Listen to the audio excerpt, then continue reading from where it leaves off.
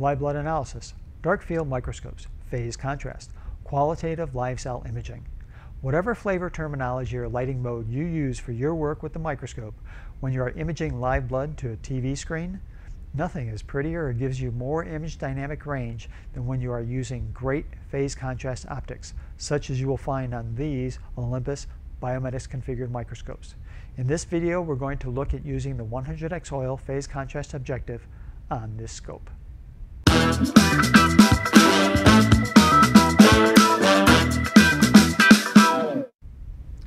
Okay, so we have a specimen before us of pretty ugly blood, and there's a white blood cell right in the middle here.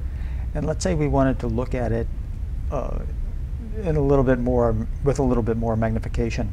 So I can come down here and I could just simply hit my zoom and zoom in on it. Now this is a digital zoom, so though it increases the image size, it doesn't give us any more resolution. Now sometimes it's okay for what we're wanting to look at, because bigger, our eye fills in a lot of detail of things.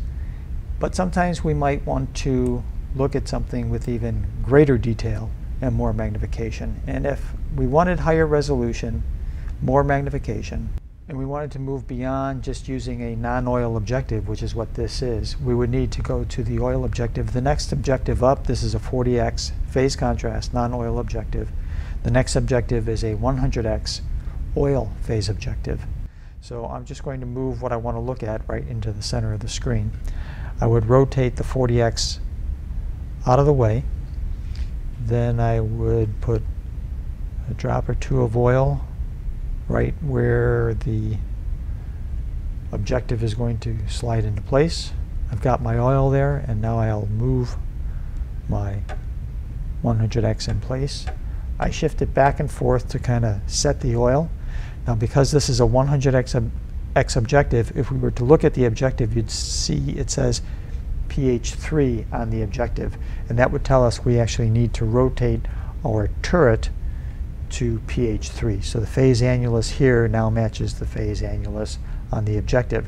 Now we're assuming here that we've adjusted the phase annulus appropriately using a phase centering telescope and our little adjustment knobs that are 45 degrees to the back on either side of the condenser here under the stage. So I've got my oil there, and I do need to focus.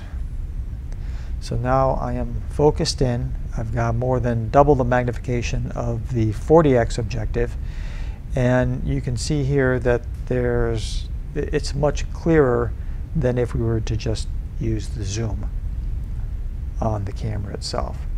Now we still could zoom in on this, and we can get that white blood cell fairly large on screen.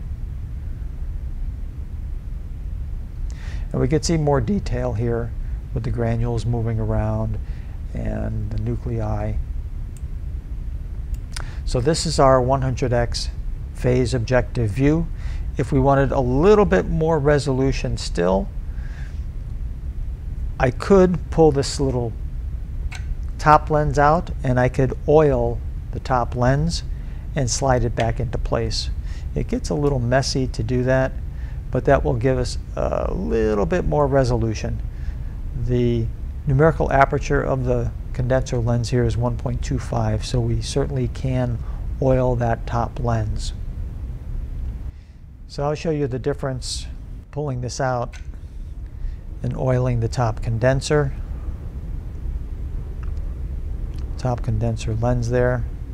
As I slide this in,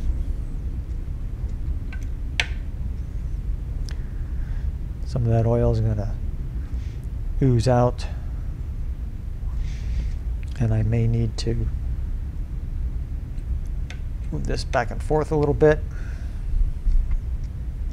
And now I've got just a little higher resolution in that image.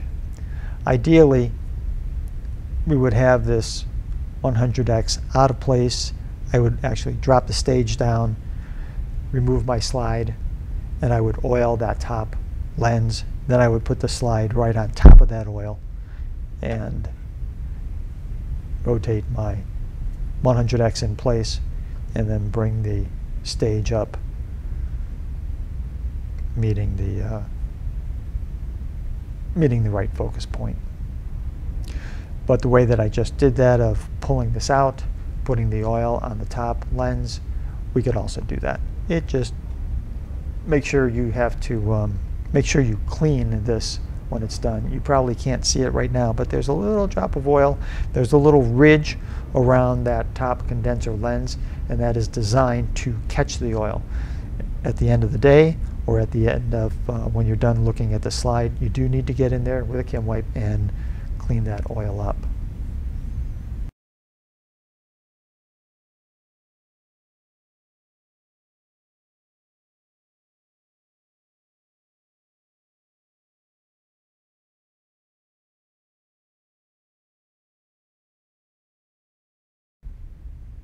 Here we are looking at a 100x oil objective.